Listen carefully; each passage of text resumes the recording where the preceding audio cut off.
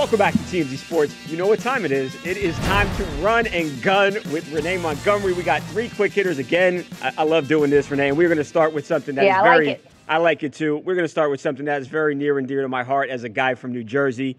But the boss's daughter, Bruce Springsteen's daughter, is an Olympian. Jessica Springsteen has made the U.S. equestrian team, and she is going to be competing when the Olympics kick off next month. And this is really cool. Obviously, Bruce Springsteen, one of the most popular, influential musicians in the world, and now his daughter too, making a name for herself, and very cool. I don't know what's good and bad in equestrian, but she didn't fall off the horse, and she looks like she's doing a pretty good job to me. So that is pretty awesome. Yeah, congrats to her. It's so interesting to hear all the different things, that are going to happen at the Olympics. Like, this is how huge the Olympics are, that there's going to be this outdoor event with the equestrians. We always focus on the basketball. Right. There's certain things the we can talk about so the much. Track and field. Yeah, track and field. Certain things we talk about so much. We don't talk about equestrians. So shouts to the equestrians. They're not getting a lot of love. Yeah. I think this year is the first year for breakdancing, 3x3. So I'm about to start just binging a lot of stuff, and I'm going to check out. Yeah, I'm going to just check it out. I'm going to check it out and see what's going on with the horses, okay? Yeah, me too. And by the way, I said figure skating, which is certainly not part of the Summer Olympics. That is the Winter Olympics. So that is awesome. Congratulations to Jessica Springsteen. Moving on now to an NFL player, and I know you're going to like this story a lot, Renee. P.J. Locke, the Denver Broncos safety, a young guy who grew up idolizing none other than Kobe Bryant, and over the weekend treated himself to a really cool-looking piece of art, a Kobe Bryant tattoo on his left calf. And it's not just basketball players. It's men, women from all sports. They idolized Kobe Bryant, and he gets that on his body forever. And I think it's pretty cool. That's awesome. The ultimate sign. But again, it's that Mamba mentality. Yep. It's something about Kobe that people just recognize, that he willed himself to a lot of things. It wasn't that obviously we know he's talented. Obviously, we know he had the height and everything else. Yeah. But what was so impressive about Kobe are the things that we know that took sheer will.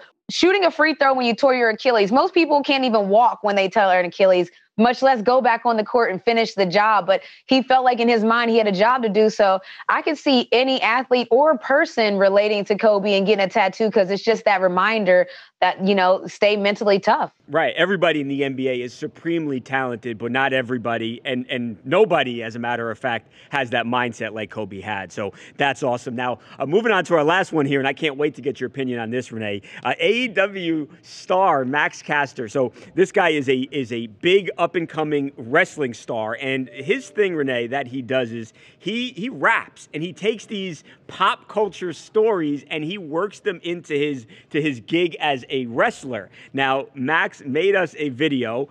He laid down a little track for us. Let's take a look. And, yeah, we're gonna hear. We're gonna get your take, Renee, but let's hear from Max first. What up? It's the best wrestler alive, a.k.a. Mr. Match of the Night, a.k.a.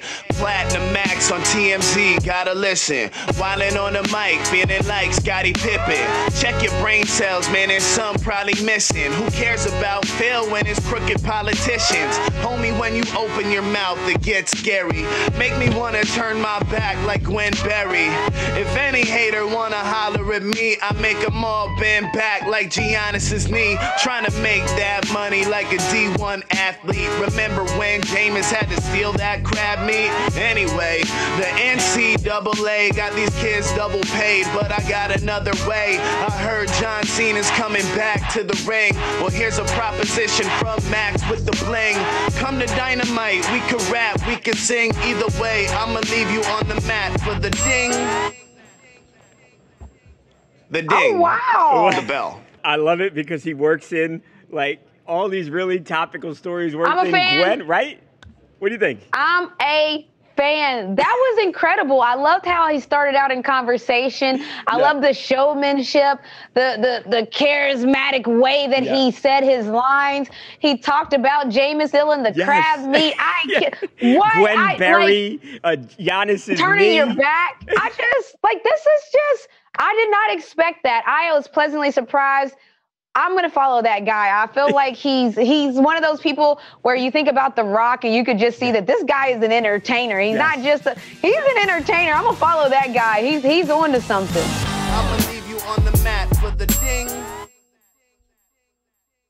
The ding. The bell.